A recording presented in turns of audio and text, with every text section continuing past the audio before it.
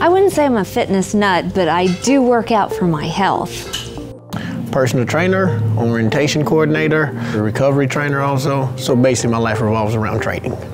Prior to my heart attack, I had no idea that I had anything going on.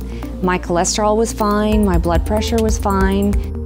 The risk factor that they said was contributed most, I guess, was family history. I was on this treadmill the day I had my heart attack, walking like I was, just minding my own business.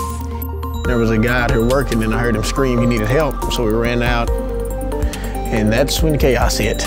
The security camera happened to be pointed to the door, so it caught everything on tape.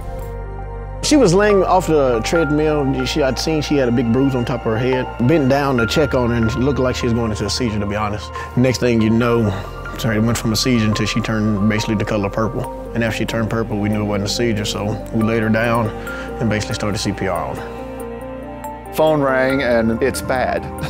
It said she's not breathing, and they're starting CPR now.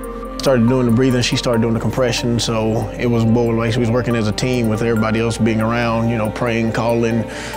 I think they called the ambulance about 7 times. The doctor said that I had a 95% blockage in my left descending main artery, which is called the widowmaker, apparently.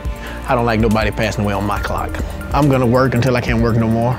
And it's one of those things that you just gotta keep going until somebody else show up, and by the time the ambulance showed up, then I figured it was time for me to back up. They did defibrillate her in the ambulance, and her heart was started again. About that time, I must have been there no more than 5 minutes. I could hear a helicopter landing outside, and they were already prepping her, and they told me she was gonna be sent to the Heart Hospital South. I was unconscious for 5 days. They put me in something called the big chill. Chilling her body down and keeping her basically, sedated and in a coma basically to keep the brain from swelling. I don't remember anything from 2 days before till 5 days after.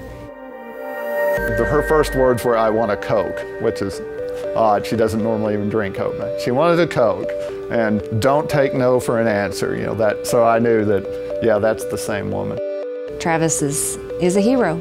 He saved my life, for sure. The doctors said that if it had been a minute longer that my heart wasn't working and getting oxygen to my brain, I, at best, would have been dead. It's not every day you, as one of the doctors said, you snatch someone from the jaws of death. I learned CPR in '97. I was a lifeguard here in Prague, so that was part of our requirements from the YMCA. And it's not hard to learn. Anyone can learn it in 20 minutes. And, one person knowing it and having the courage to apply it made all the difference here. He's annoyingly humble about the whole thing. I don't want to see no one injured or no one hurt, but as a hero, I'm far from that, never would classify that. You would want somebody to step up if that was basically your mom or your aunt or some of your buddy, your family down there.